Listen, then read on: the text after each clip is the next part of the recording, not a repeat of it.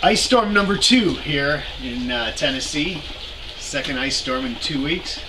I just wanted to show a little demonstration on the strength of the plastic. A good 5-6 mil, I forgot what it is, but a good greenhouse plastic. And the strength of these electrical conduits. So the first time we had the ice, I came out and I knocked the ice off of the top, and I wasn't really too worried about it, but I knocked it off, and I was a little timid at first, and then I was just really impressed by the strength of this. So I just thought I would throw this out there, show anybody who's concerned about the strength of the hoop house itself and the strength of the plastic, a good heavyweight greenhouse plastic. Check this out. I'm banging the crap out of it.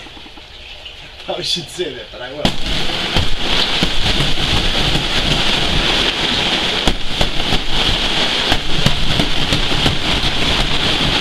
So here I am with a fork, a garden fork, hitting it with the back end, and it's just, I'm impressed.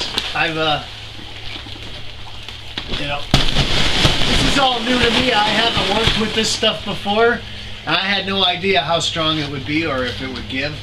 So there you go. Take it from me. This stuff can take a beating.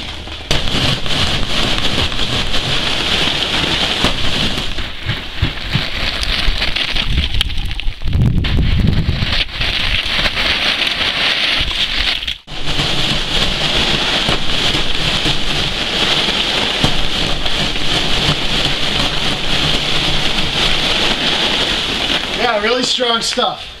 So I just thought I would show that, let you guys have a peek at the strength of our greenhouse plastic. Just a quick little update from here. We'll see you next time.